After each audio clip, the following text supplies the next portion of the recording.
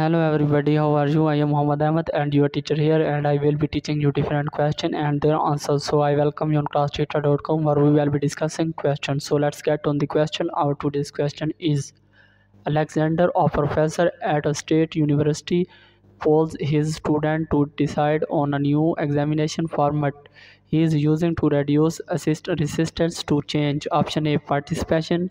Option B, planning. Option C, appropriate focus. Option D, high standards. Option E, verification procedures. The correct answer of the question, option A. So that's the correct answer of the question. If you have any question, just leave a comment. I will be answering you as soon as I can. Thank you very much for watching the video. Please don't forget to like, share and subscribe our channel. Until next question, bye bye.